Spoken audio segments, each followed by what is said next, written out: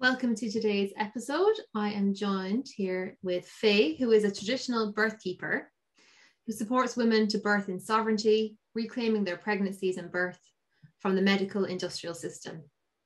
She is outspoken about the harm of modern obstetrics and is working to bring mother-centered midwifery back into the community. Faye, I'm so happy to have you. Faye is here from the Birth Freedom Project. Thank you so much for coming on today. Thanks for having me, Aisling. Delighted to be here. So how did you end up getting into this work? Because I know for most people, it's kind of, you get pregnant, you have a baby, you go to the hospital.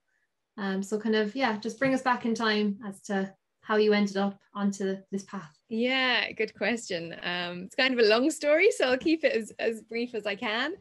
But it goes back to the birth of my first son. And I moved over to Ireland from England halfway through the pregnancy, having fallen in love with an Irishman. Happens to the best of us. And yeah, I was really, I guess, like uneducated about, what the system was like here, and the way things were done. So yeah, I think, in the UK, I was kind of just going down a midwife-led home birth route, and then of course got here, and that was all just very much no, that's not what we do here. And I really just went along with it, and I felt that I was already kind of well established on a sort of yogic and spiritual path and very in touch with my body, and I was not afraid of the idea of birth at all. I'd grown up on a farm and I'd witnessed plenty of animal births, and it really didn't faze me. And I'd lapped up my grandmother's stories of her undisturbed home births, and yeah, just was really excited about it. But when I got here and then started to go in for medical appointments and checkups, the fear mongering kind of began, and I just wasn't prepared for it. And it began around this idea of, oh, you're having a small baby, which didn't surprise me. My mum had had small babies. My grandma had had small babies. It ran in our family. And my bump was kind of tiny, so you could tell I was having a small baby. But, this baby was vigorous as anything, like kicking and thrashing around. And I felt great. I had a really easy pregnancy. I had no worries.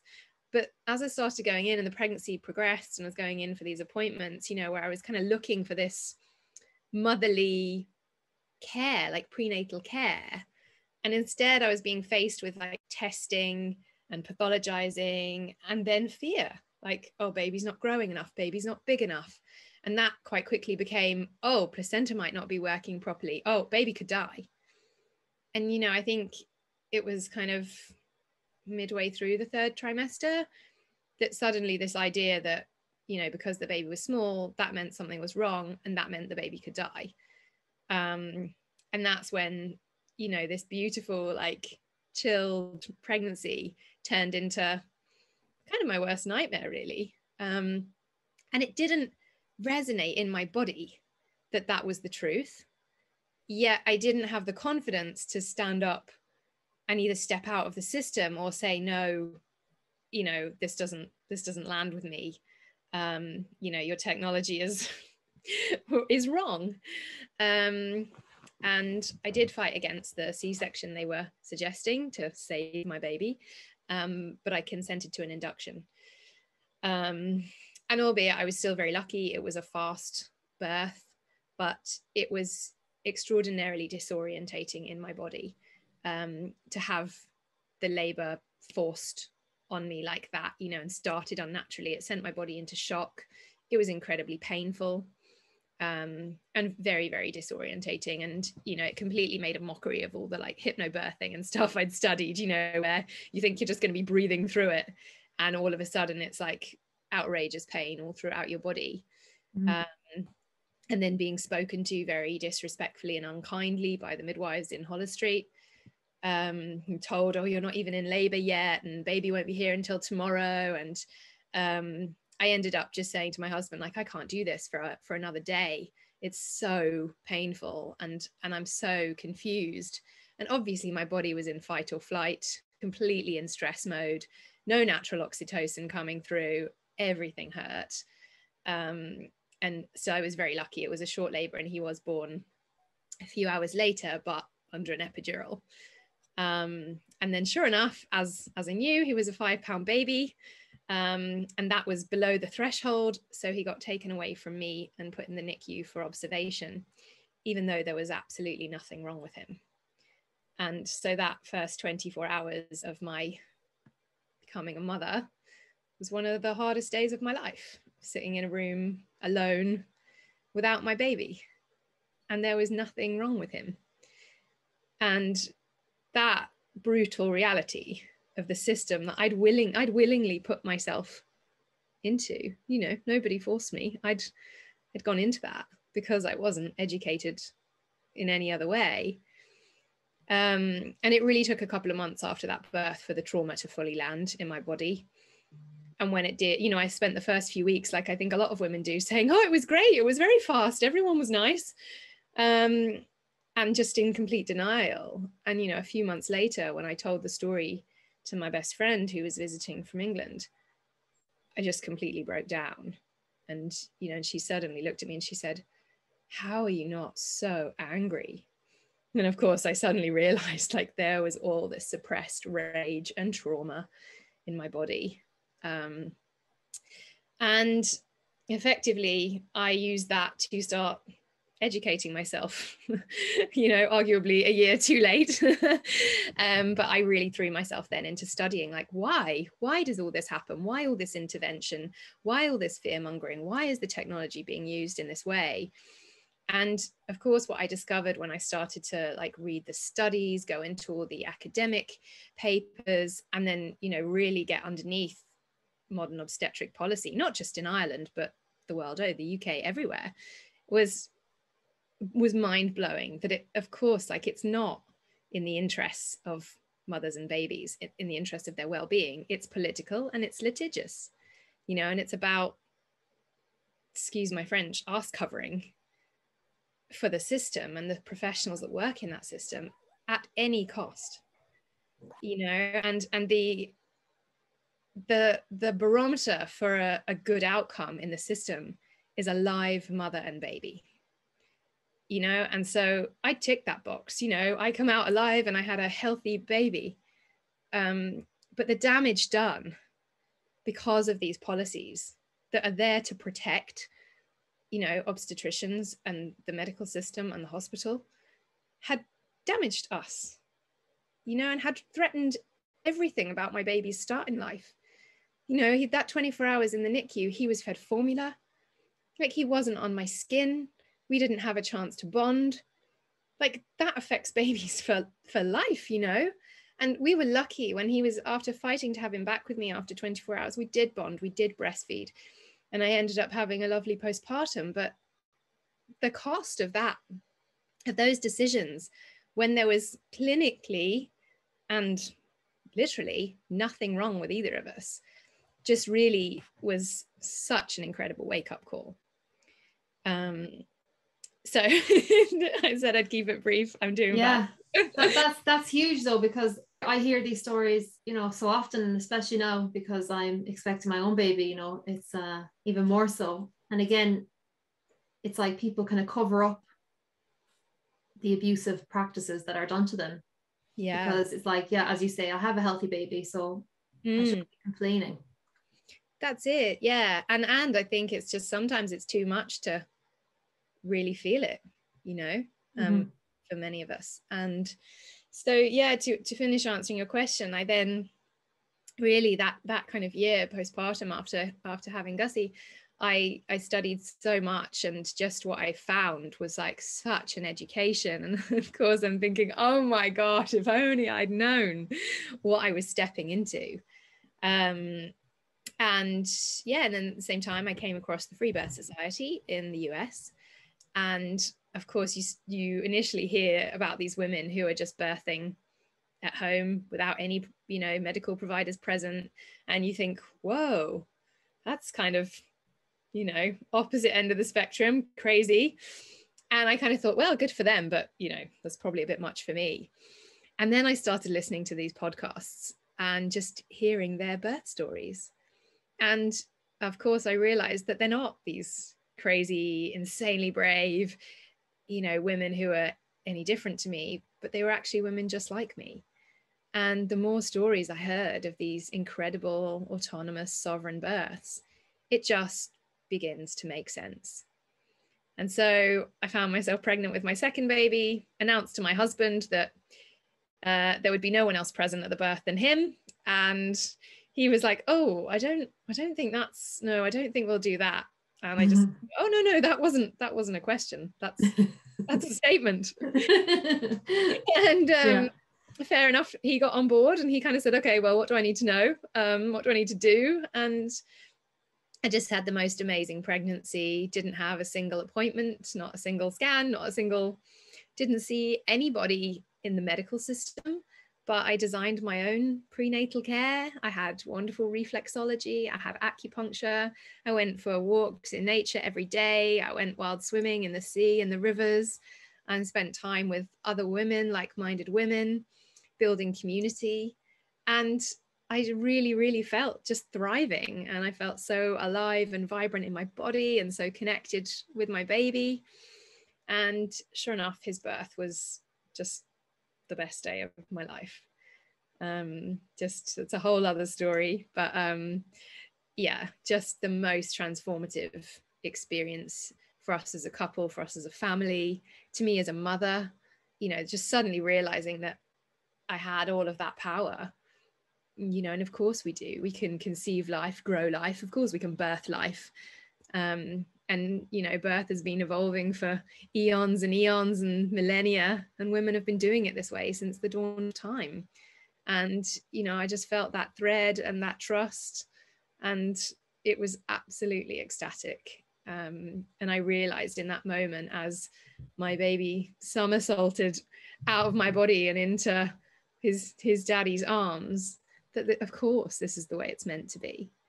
You know, of course it's, you know, these new souls are supposed to come into the world in bliss and ecstasy and in love and in their safe home environment.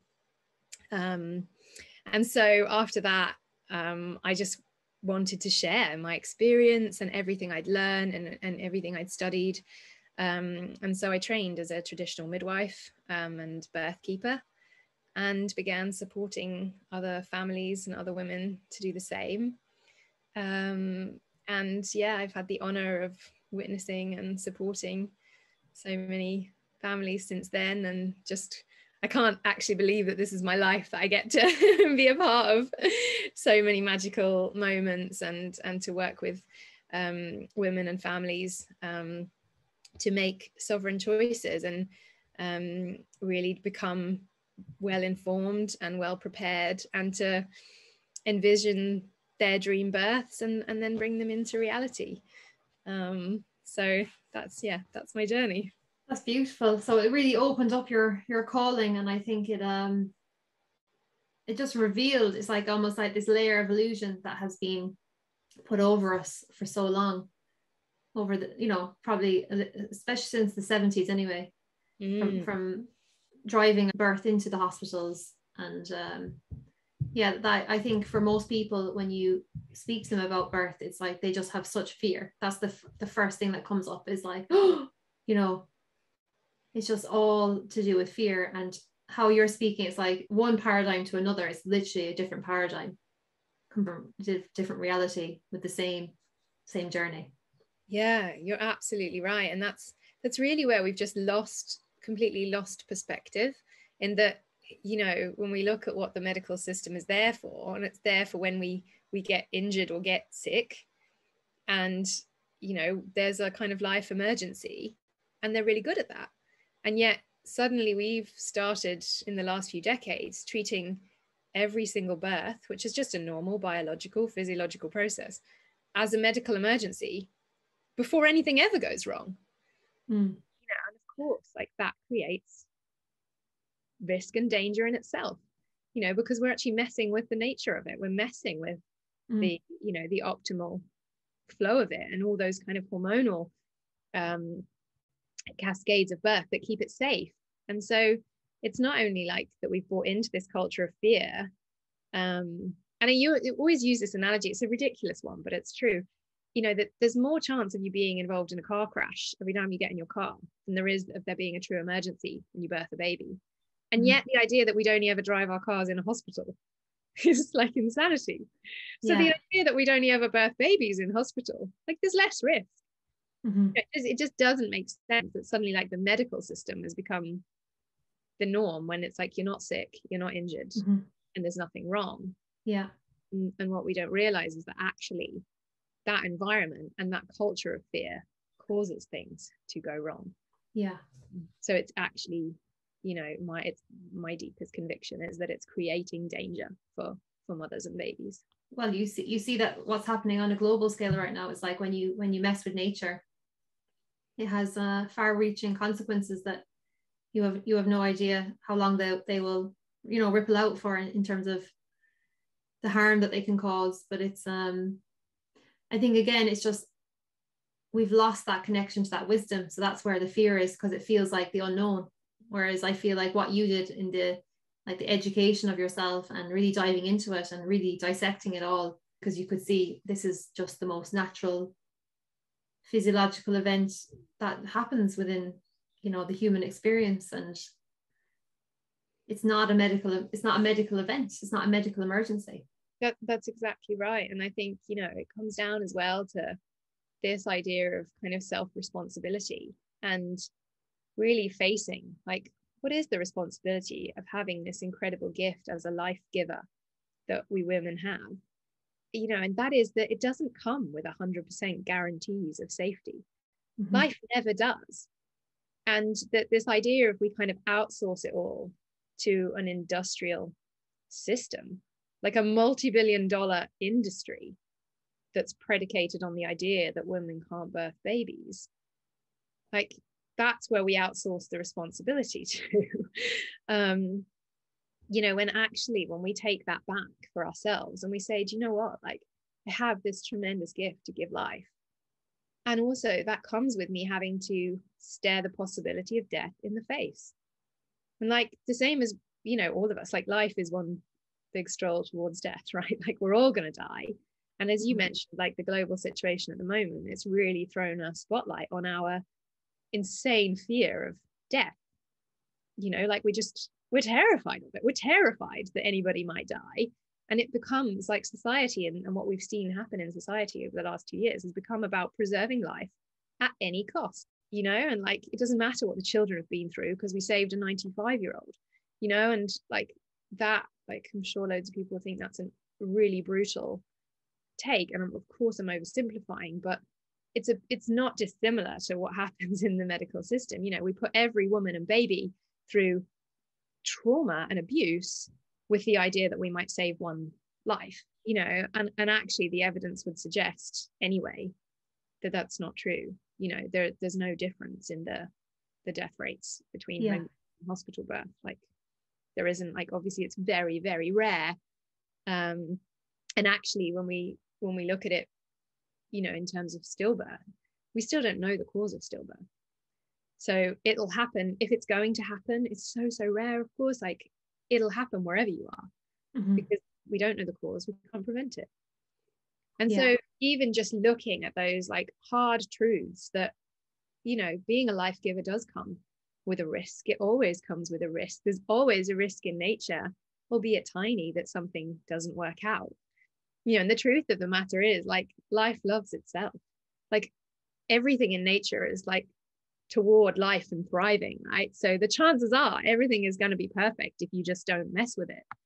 But equally, I think it's a really important part of it that we look at that and say, you know what, there is no 100% guarantee of safety, and there doesn't need to be somebody else to blame, you know. And like this culture of litigation has really put us into that. And I think so many women, when they think of this idea of like an autonomous home birth, it's like, oh, but what if, you know, what if something goes wrong? And then this idea that it's my fault. And it's like, that's not, you know, it's not fault. It's not blame. It's just saying that that's a possibility. And I take responsibility for that decision because I still think it's the best thing for myself and my baby, you know, to go for a birth that's the optimal for us as a family, rather than to be in this place of, huge intervention and huge medicalization, which is most likely to affect and traumatize all of us. But just in case, then it can't possibly be my responsibility. And so I think there's a real shying away of just actually stepping into our mature adult responsibility. When you conceive a child, you're taking that responsibility, and you grow that child, and the decisions you make every day on how you nourish yourself, through all those spiritually, emotionally, psychologically, physically, that's the responsibility we hold, right? And going in and having scans doesn't negate that we hold that responsibility. And obviously there's nothing wrong with going in and having scans. That's every woman's choice. But I think, when it comes to birth, it's a really healthy practice for us all, just to look at, like, where am I holding responsibility for myself as the center of this family, as the giver of life, and where am I outsourcing? Where am I looking for somebody else to take responsibility if it doesn't work out? That's a huge initiation, though, isn't it? And I think that's what, for me anyway, that's what motherhood is really about. It's like a rite of passage, and I think that's what's being lost. That understanding, it's like, it's not just this physical thing of a pregnancy and then a baby comes out at the end. It's like, it's this metamorphosis of the woman to become a mother and to really mature into like a full adult. Yeah, that's such a good point. And one of my teachers, Yolanda, says this quote. She says, birth will decimate you. That's one of its gifts. And it's so potent, because that's literally it. It's exactly what you said. It's a rite of passage. And that doesn't happen when you put yourself into an industrial kind of birth farm factory. You're just another cog in the system to be churned through and come out the other end, like, hopefully alive, both of you. Whereas actually, when you take it back into the community, our rites of passage historically have always belonged in the community, and that's really what they are. It's the community witnessing us kind of blossom into our next stage of maturity and development, and that's how we become kind of these wisdom keepers and elders in our society. And I think, like, it's so key, that point you made, because about mature adults, because we have so many adults in our society right now in this state of arrested development, because our rites of passage have been co-opted by the state, the church, the medical system. And I said these are huge issues to be tackling on a Friday morning. It's all connected. It's all connected. Yeah, absolutely. And so it's a really powerful act of civil disobedience, effectively, which I'm a big fan of, to take it back and say, do you know what, this is mine, and this is my human right, this is my birthright, and this is my baby's birthright, to literally take back our sovereignty, take back our rites of passage. And that's like really where my passion for bringing birth back into the community and empowering families to make their own choices, and whether that's to birth, family birth without any medical providers present, or whether that's with a birth keeper, or another birth witness. There's so many variations, or albeit with a midwife or whomever. It's about making those conscious choices and realizing that every choice you make has not just the consequences of, oh, well, if I go in, I might have an epidural, or if I stay at home, I won't have pain. Like, it's much more than that. It's, it's life altering in terms of the rite of passage. And if you sacrifice that, how does that impact your development as a mother? How does that affect your confidence, your knowing, your attunement with your own instinct and intuition as a parent to really stand in your power and know what's right for your child as they progress through every stage of development? And mothers are the center of our families, and so our conviction and confidence and instinct is key to the well-being of our families. Yeah. You know, when that gets cut, interrupted through, you know, birth intervention and through the loss of these rites of passage, the implication and impact for the whole of society is really profound. It is, and I think it's key because we can see it up in our faces right now in terms of how people haven't had those opportunities to step into that maturity, even though they may be on the surface doing all the adult responsibilities, you know, having a job, having a house, having a mortgage, all these different things. That outsourcing is what's happening on a collective level en masse. And it's because, as you say, we've been completely held in the dark that these are actually very important initiations along our development, and we have missed out on them. And we can see this is what happens. Yeah. You know? Yeah, absolutely. And like, that's, you know, that's truly the difference. Like when a woman walks through her birthing fire, and it is like, you know, every birth's different, and some of them are very easeful, but some of them are really a fire walk. And, you know, that's like that idea that like we can do hard things. We don't need to be numbed. We don't need to be saved. Like women are so powerful and so strong. And, you know, just being able to be witness, like walking into that fire of transformation and having all those thoughts of like, this is too much, this is too big, I can't do this, and doing it anyway, because the only way out is through. And that baby will be born, whether you do all the things, none of the things, whether you go to a hospital, whether you don't, that baby's coming, you know. And it's big, birth is bigger than any of us. And at the same time, like it is us. So it can't be more than we're able for.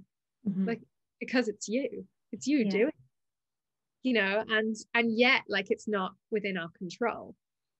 And like all of these like ideas and realities are just like, I don't know, such a cauldron of transformation and opportunity, you know. And that moment when like a woman roars her baby down like into her own arms or into the father's arms, you know, and she claims her baby to her skin and he claims his family. And it's like she suddenly realizes her own power, her own like innate wisdom and knowing, and just like, you know, that kind of, when a woman looks up in that moment of like almost disbelief of like, I just did that. Like, did you see what I just did? Like, you know, I brought life into the world. Like I just created a family. And it's like, there is nothing I can't do. You know, like, yeah, she stands there in her power and he stands there in total, absolute awe of her power. And like that's the initiation. That's the point at which motherhood is designed to begin, and parenthood is designed to begin, and families are designed to form, you know. And like that's been taken away. And like, actually the way I view it now, like when I see the difference it makes, that's been stolen from us. And when we give up our responsibility and we give up our power, we also give up like all of the opportunity to become the absolute best we can be. And it's, yeah, I'm just so passionate about supporting women to reclaim that. Yeah, well, it's life-changing, it's generational healing, it's everything, you know. It's like it begins there. Yeah, it really does. That's the origin. Yeah, absolutely. So I'm so happy that you're doing this work, because it's you know, because for so long, like I was involved in activism and like, you know, fighting against the system, and now I've really like again matured in myself through my own initiations and realized that the only way for us to create this change is to create it ourselves and to step aside from what is the old system that can't be changed, no matter what you know, no matter what you say or how much you protest against it. It's like You just have to bring it back into a whole new way. And like what you're doing in your work is essential for women and for future generations coming in to be able to do that. I completely agree. You know, the system is so broken. It's so kind of corrupt from the inside. And it's not that it's full of bad people at all. It's just completely misguided, and has become completely misguided with what it's trying to do. And obviously, again, like the system is a product of this litigious culture that we live in as well, like where there has to be someone to blame and someone to sue and all of that. So it's, you know, it's not like there's obviously loads of good people working in what's just a very messed up system. But I completely agree with you. Like we won't change it from the inside. The only way to create change is to step out and create new systems for ourselves within our communities. And in that way, we render the old system obsolete.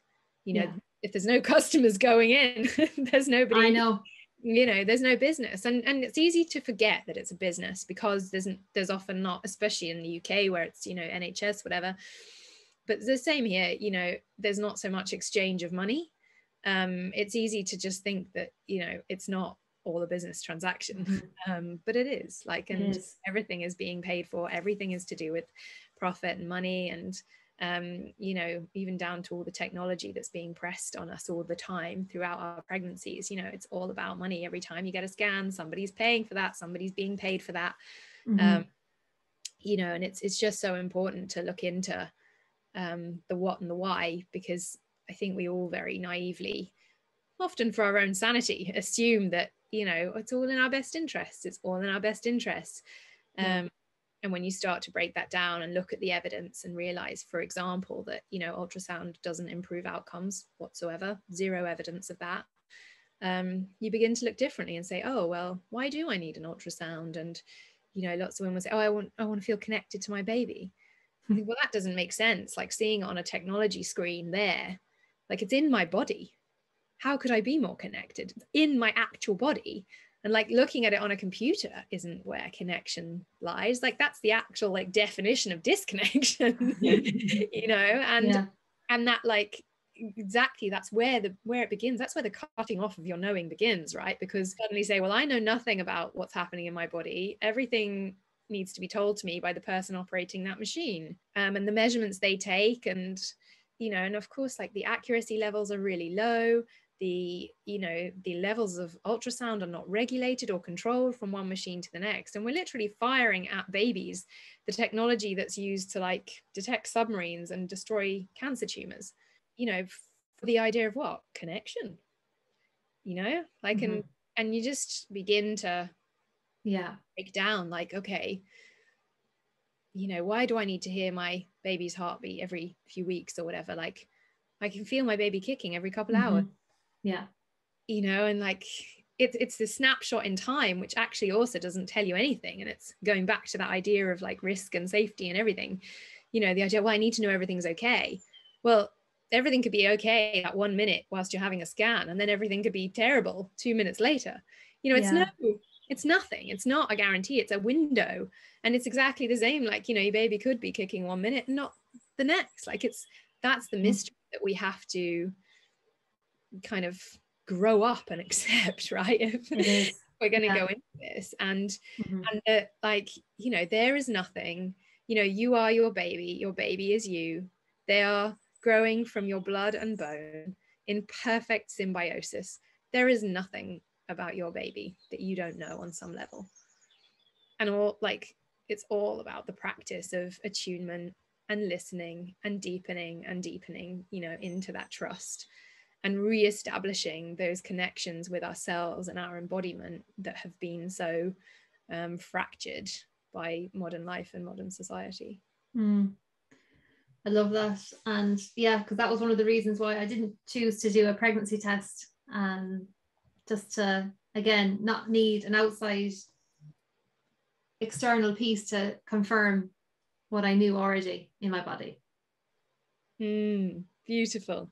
And I love that, you know, and that's the very first thing that nobody talks about, that first moment of disconnection is the pregnancy test, right? Mm-hmm. Because you know in your body there's there's these minuscule changes. Sometimes they're massive, sometimes they're minuscule, but and there's always this, why do we even go and do a pregnancy test? Because there's this knowing, and then often there's a couple of weeks of doubting ourselves. Is it, isn't it? I don't know. Does the date is my period late? And am I definitely feeling like, oh, I don't know, do I feel a bit queasy? Like, is there a funny smell coming from my armpits? Like, we're saying in my house, my dog is the tester of pregnancies, because immediately he Really? will not leave me alone. He constantly has his nose in my crutch. That's hilarious. He can funny. pick it up. He can the scent is there. Yeah, it's amazing. And actually my husband can smell it as well. Like, our body, because there's so much going on hormonally, like the smells of your body, like your feminine smells are all changing. And it's fascinating to just sit with those, and such a practice of empowerment of, can I sit with the mystery? Because it's only going to last a couple of weeks, and then it's going to be clear that you haven't bled. And then you'll begin to notice, oh, perhaps I'm a bit queasy in the morning, or perhaps I have some breast tenderness, or whatever it is, that your personal, for me it's the smelly armpits and things like that, and then the exhaustion that suddenly sets in, and you realize the huge work that your body's doing. But absolutely, to even just not take that first step of giving away, and I'm gonna rely on a piece of technology to tell me, but actually I'm gonna hold this mystery, this unknowing within me, and hold it in lightness and curiosity and love and wonder, and I think it's actually amazing, if you can hold that right from the beginning and then carry that through your pregnancy, that sense of wonder, that sense of curiosity. And even perhaps when you get some unexpected sensations, like maybe you get a stabbing pain down in the underside of your belly, and the first time you feel it, oh my gosh, is everything okay? And it'll just be like your round ligament stretching or something like that. But can we hold all of that mystery within ourselves as a way of deepening our understanding of our own body, and obviously you get those first sensations of the baby moving, which you will have had by now, and how did that feel? Oh my god, amazing. So exciting. But it's so funny, because even with Richie, I remember at the beginning, because Richie's been so supportive of all this, and I remember going, will I, because I was like, I'm not doing a pregnancy test, and then I was like, will I check, and he was just like, just let your body show you, he was kind of affirming it back to me. He was like, no, let's just let it show you, and just be in that mystery of not knowing, and be okay with not knowing. And then it's such a practice for life, and the same for birth. There's the birth transitions through phases, and it's not, we kind of all get led to believe through movies and TV that our waters break and then we start having contractions and then they build up at this linear rate, and then the baby's born here. In actual fact, there's just an inconceivable amount of variations of normal. Every woman is different, every baby is different, and it's much more likely to be this this ebb and flow of the unknown, of the mystery. And I learn, every time I witness a birth, I learn so much, and it breaks down more and more of preconceptions you don't even realize you hold, I know, the way birth looks and the way it goes, and just having seen so much that also would never be allowed to unfold that way in the system, because the system can only allow for a very narrow window of variation, right? And the policies are set up that way so that after a certain amount of time, okay, that's the window you're allowed before you get induced, or before you get an intervention, before you get a C-section, whatever. When you see birth just unfold on its own terms, in its own way, it's mind-blowing sometimes how long it can take, or how quick it can be, or how it can look like it's all stopping and closing down, and then suddenly an hour and a half later, whoa, there's the baby. There's just these infinite different ways that the combination of a mother and a baby and an environment can all kind of co-create. Yeah, it is co-creation. Yeah. But I think what's key though, as you say, is the people that are in your space, whether you're having, say, a traditional birth keeper with you or you're having a midwife. It's going to be so different, because on one hand, you have the freedom, say, in your work to be able to allow it to unfold, and you're deconstructing that every time that you're going through that. So as in, you're not coming in with all these preconceived ideas of what it's going to be. Whereas if somebody's practicing within the medical system, it's very much like, well, if your baby hasn't come by 42 weeks, sorry, no, but you're going to have to be induced, or I'm not covered. Yeah. You know, so I didn't realize that until I started really investigating like what actually happens. You know, I was naive to think, oh, you just have a midwife, then you can do it on your own terms, and it isn't the case at all. And a lot of women are unaware of that until they have their own experience with it. Yeah, that's right. And there's so many arbitrary lines, you know, and I was talking to a client the other day, and she said to me, like, I'm not allowed a home birth because I'm like 2 days past my 39th birthday. What? And she's like, what happens? She asked the midwife, well, what happens on my 39th birthday that means it's not safe for me anymore? Yeah. And this midwife, like, their face was like, well, we do believe there are changes in your body. And she's like, on my 39th birthday. And in a day. And she's just like, what is this collective insanity where we actually buy into this nonsense, you know? Ridiculous.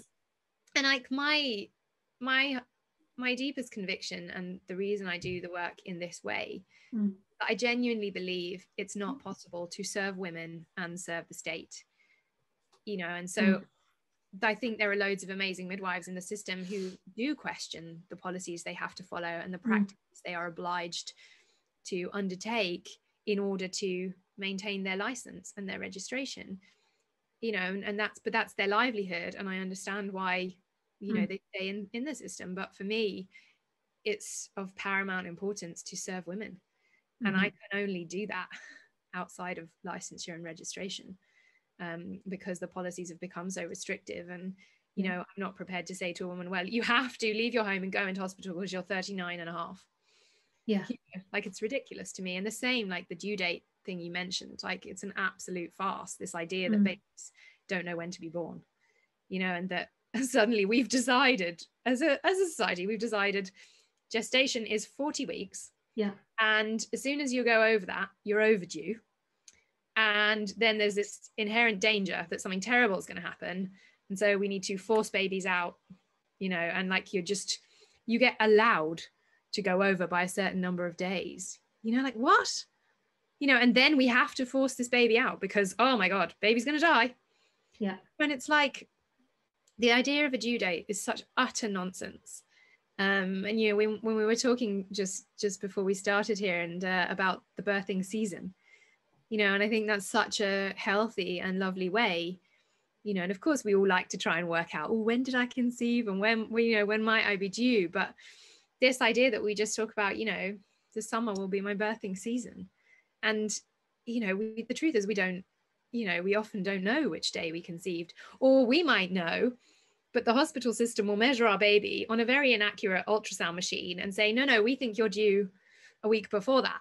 And therefore you're now overdue when you think you're due, you know. And there's all this kind of ridiculous, like, taking away when, you know, even women saying, well, I know I couldn't have conceived that day because my husband was out of town. Yeah. Yeah, exactly. We weren't even next or near each other on that week. Yeah.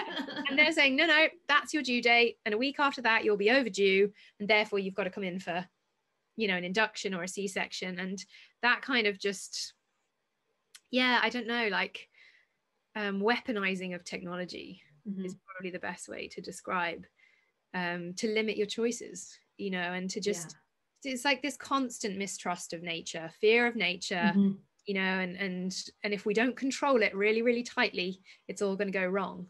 You know, of course, what we actually know is, like, the more tightly we try and control it and, you know, put it in a box, the more it goes wrong.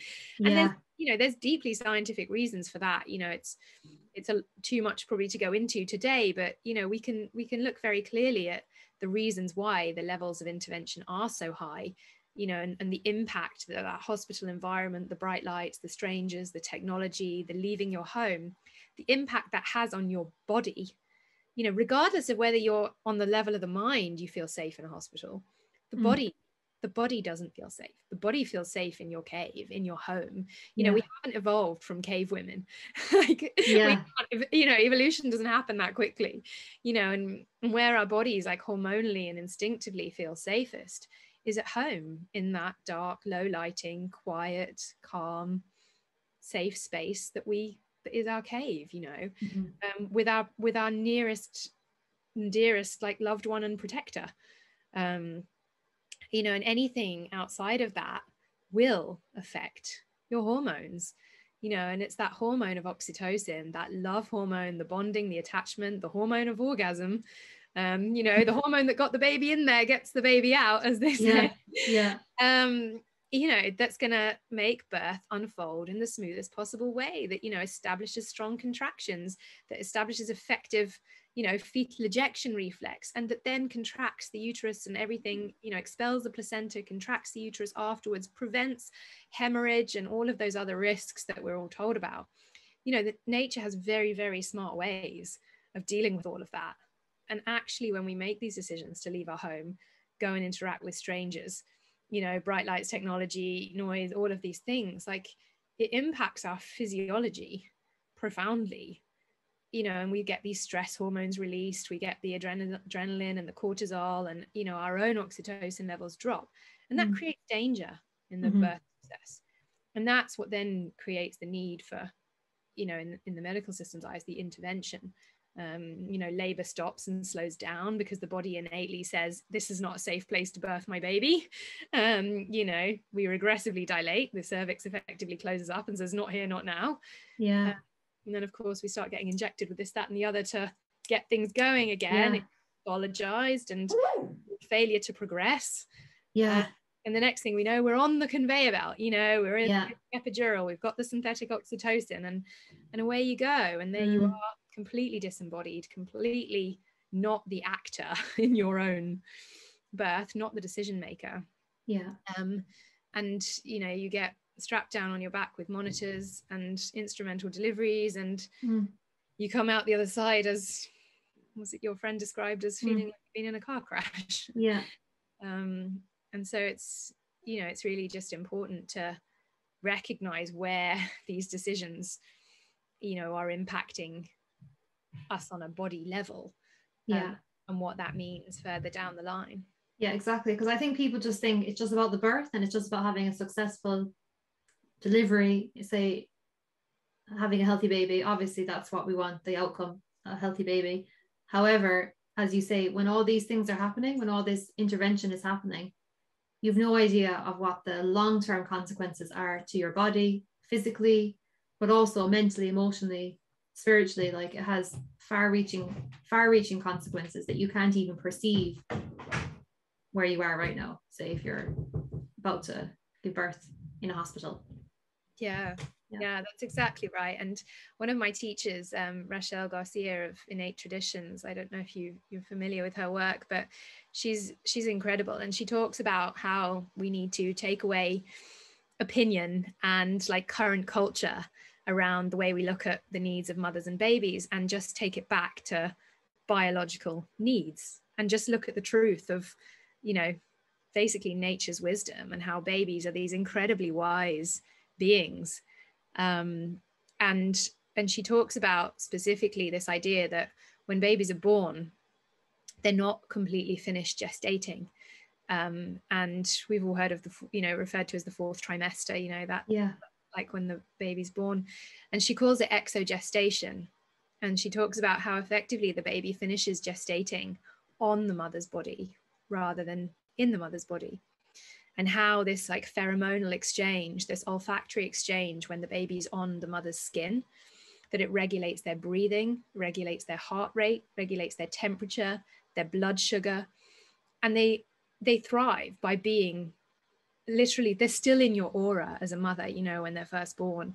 And of course, like, you know, especially in those first moments when the umbilical cord's still attached, the placenta's still inside, you know, which we, in undisturbed birth, we don't cut the cord straight away. We don't do any of those those things. And we certainly don't remove the baby from the mother for measuring and weighing and assessing, 5 minutes after it's born. Like, that's deeply, deeply damaging.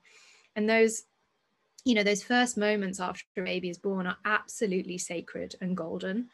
You can't get them back, and the baby they'll cry as soon as they're removed from the mother's body, because instinctively they know that's what they need. That smell, the first latch. And of course, like, it's so protective, because as soon as they latch, that creates a surge of oxytocin that contracts the mother's uterus, that prevents excess bleeding, and prevents infection, and all of these things that we're constantly told are a risk. As soon as you take the baby off the mother's body, that risk is amplified. Yeah. So in a way, like, by not respecting what Rachel calls like the physiological, biological truth of what babies need and what mothers need, we put both in danger. And why, when you're the actor and you choose a sovereign birth, like, those moments can be protected. And as a birth keeper, I wouldn't dream of touching a baby like without being either asked to catch one or asked to help in some way, because it's not needed. Mothers and fathers instinctively do what needs to be done at the moment of birth, and that's always to just place the baby straight on mother's skin, and the baby's ready to to latch and start breastfeeding. And those first moments, the first eye contact between mother and baby, when you look into their eyes, they look into yours, and it's like, oh my gosh, like, I grew you, I've known you my whole life. This is my whole life to this moment has been leading to meeting you. And whatever goes on some like cosmic level and on a brainwave level between the two of you when you meet like that, outside of the womb, like, it's completely sacred. And those moments are just not respected. They can't be respected in a system that's orientated around measuring and testing and pathologizing, and that there's constantly something that could be wrong. Yeah. Who cares if a baby has 9 fingers when it's born? What are you going to do about it? It's not more important to like see how much they weigh than it is for them to be like have their basic needs met. And like stress has like ongoing, if you stress that baby, it will be harder for it to feed, harder for it to bond, harder for it to sleep, harder for its digestion, everything. We know that for all of us. So like it is like, it's just a complete disrespect of their needs to take them away from the mother. Like, even putting them in the NICU, it's most times, unless they need life-saving support, life support, it's completely unhelpful. And then this idea that you're only allowed down to see them every few hours, and if the doctors are doing their rounds, you're not allowed in there, and like, it's my baby. I just grew that baby and birthed that baby, and that baby needs to be on my body. And that separation trauma, as I said earlier, has ongoing impacts. But it's also like, your birth choice is really about respecting the biological needs of the mother and baby as well, and that kind of golden hour or two after birth, when like you're smelling the baby, and it's instinctive, you keep smelling their head like over and over again, it's the best smell in the world, and kissing them, and it's literally, you're exchanging the hormones, they're bonding with you, they're smelling your smell or the father's skin as well, and all of those moments, like, and and it's so, when everything's sterile in this hospital environment, and especially now when everything's being sanitized, and like, we're constantly interrupting that like development of their microbiome as they exogestate on your skin. So I'll stop ranting there. Oh yeah, well, it's just, I could listen all day because it's just profound. It really is. And it's and it just, again, it blows my mind just how little appreciation and reverence that we've had for that. It's just being stripped. It's like we've just been in such a veil of amnesia, together. So I think it's just so powerful, and it's so beautiful, because I think it's gonna, it's birthing a new world into being. It really is. So Faye, can you let everybody know where they can find you and connect with you and find out about your services. Yeah, absolutely. So my website is birthfreedomproject.com and my email is faye@birthfreedomproject.com. And I am at Birth Freedom Project on Instagram. And I always love to get messages and hear from you. And so offer everything from prenatal care in person or virtually, trying to cover all corners of this island. Yeah. To birth education, to birth preparation, or kind of birth visioning sessions, and anything from just, helping prepare mothers or couples for sovereign birth, or supporting them through, a supported kind of birth keeper attended birth, or just, helping plan postpartum, all of those things. It's my absolute passion to support women and families. So I love to hear from any of your listeners. Wonderful. I'm sure. Yeah, it's such a fantastic offering that you're giving the world. So thank you for the work that you're doing. And thank you so much for your time today. It's been such a pleasure. And I cannot wait to share this episode with everyone. Thanks, Aisling.